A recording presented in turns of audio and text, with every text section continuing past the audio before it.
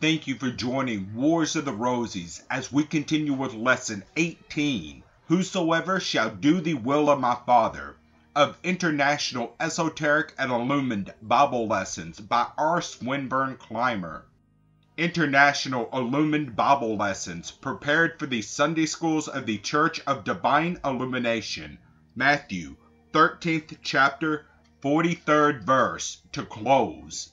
Golden text. Whosoever shall do the will of my Father which is in heaven, the same is my brother and sister and mother. The description of the persistency of the unclean spirit is true and plain in this lesson. We may have but one deplorable sin, and when we succeed in casting it out, it will make every effort to return. When it fails in gaining its former place, it will draw all spirits or thoughts in harmony with it, and will come with added strength and zeal to gain entrance within the mind and soul. It is seductive and subtle, and the man who makes an effort to attain perfection must be always on guard against the subtle temptations of the divers spirits. Verse 43. When the unclean spirit is gone out of a man, he walketh through dry places, seeking rest and findeth none.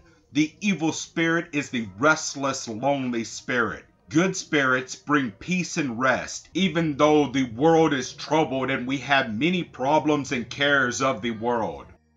Do not mistake the word spirit here. We do not mean the disembodied spirits, but mean the spirit of thought which dwells every day within us. Verse 44.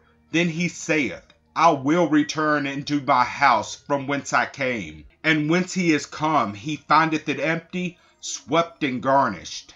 The house is clean, is purified, but he has gained his former hold by being able to effect an entrance into the thoughts of the mind. This is the mind drifting back into the channels of old, sensual, greedy, and wicked desires, even for an instance of time. Verse 45. And he goeth out, and taketh within himself 7 other spirits more wicked than himself, and they enter in and dwell there. And the last end of that man is worse than the first. Even so shall it be unto the wicked generation. This is a warning against the subtlety of the spirits we allow to creep into our minds and souls. For instance, a man has been unclean to a certain extent, and he makes up his mind to turn away from his condition. We all know by experience how the thoughts and desires to do the wrong thing we have done will come back to us time and again, and always with a different excuse. If we allow this desire or thought to dwell within us for a time, it has gained an entrance. Then it accumulates others, perhaps not quite the same, but in harmony with it, and we are weakened. Then it brings its partners with it, and the last state is worse than the first. It may be the love of drink and the turning away from it, with the result that another and worse habit is formed. Do not, when turning from evil, allow another and seemingly lesser evil to tempt you. It is the same old spirit of desire, appearing in a different gaze to deceive you. There is but one way if you desire to free yourself from any bad habit. First, seek something good that you desire, some work that you desire to accomplish.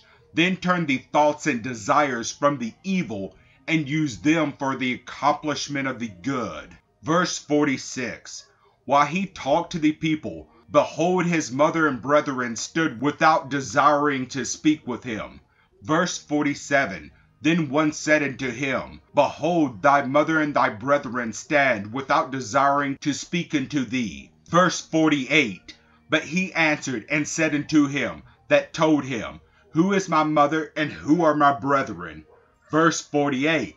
For whosoever shall do the will of my Father which is in heaven, the same is my brother, my sister, and mother.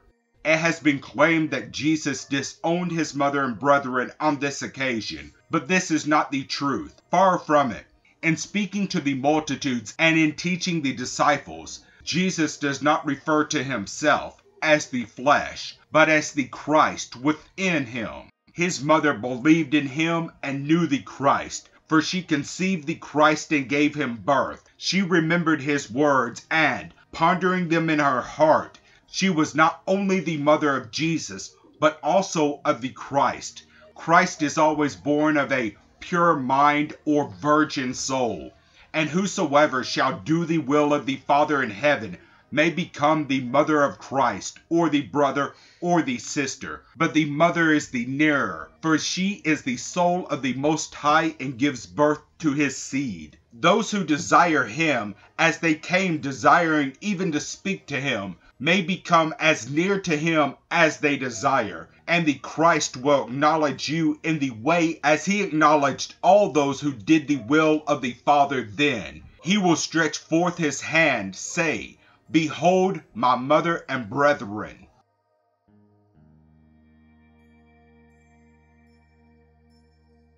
Thank you for watching, and please don't forget to share, like, subscribe, and comment. And if you can, please consider donating to Wars of the Rosies. Links to PayPal and Patreon are in the description. Thank you so very much.